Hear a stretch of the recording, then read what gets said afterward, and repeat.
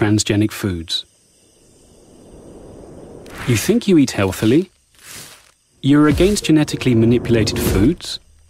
Just like you, more than 70% of European citizens say no to transgenic foods.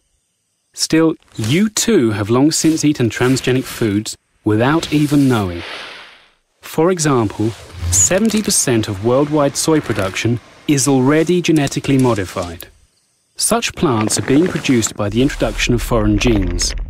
In this way, two main new characteristics emerge. Either the plants are resistant to phytotoxins, or they produce toxins themselves which kill pests and other animals. These plants then spread uncontrollably as wind and insects disseminate the pollen. 90% of all genetically modified plants are cultivated in America and exported to Europe on a grand scale. All in all, 80% of all transgenic plants are being processed for pet food and are largely fed to production animals. In this way, genetically modified organisms end up in your food too. Legally though, this does not need to be labelled on meat, eggs and milk products. Perhaps you're wondering whether this is dangerous at all.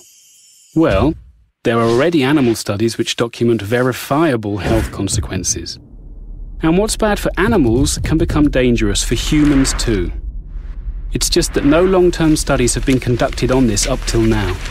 But wait, we are all part of the long-term study already. And we are all the guinea pigs of the big agricultural companies. So this concerns us all. Our world is no experimental laboratory.